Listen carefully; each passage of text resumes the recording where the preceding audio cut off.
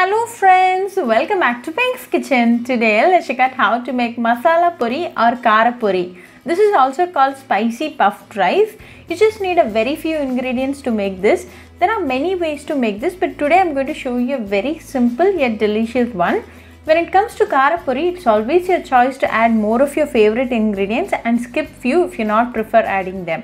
You can be creative in this recipe, so let's get started and check out the ingredients.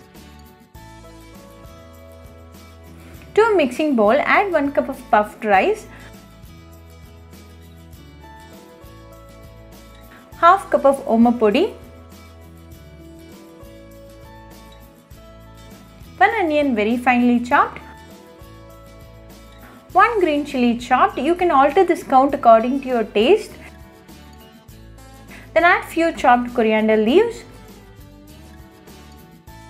1/4 teaspoon of salt, 1/4 teaspoon of chilli powder and 1/4 teaspoon of chaat masala. Give all the ingredients a very nice mix. Make sure all the ingredients and masala we added are well spread. Mix it for at least 2 minutes.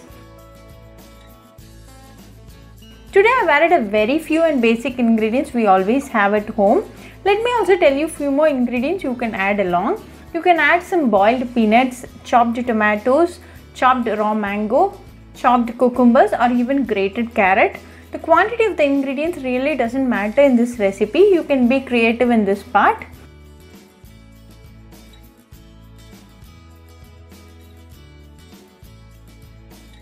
Now after 2 minutes, all the ingredients are nicely mixed and ready.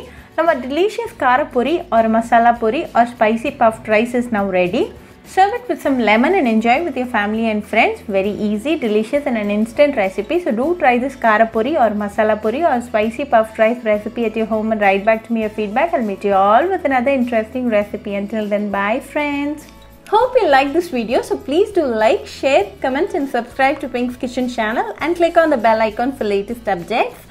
If you wish to check out our recipes in Tamil, you can visit Pink's Kitchen Tamil channel. I'll be giving the channel link in the description box. Happy cooking and thanks for watching this video. I'll meet you all with another interesting recipe. Until then, bye friends.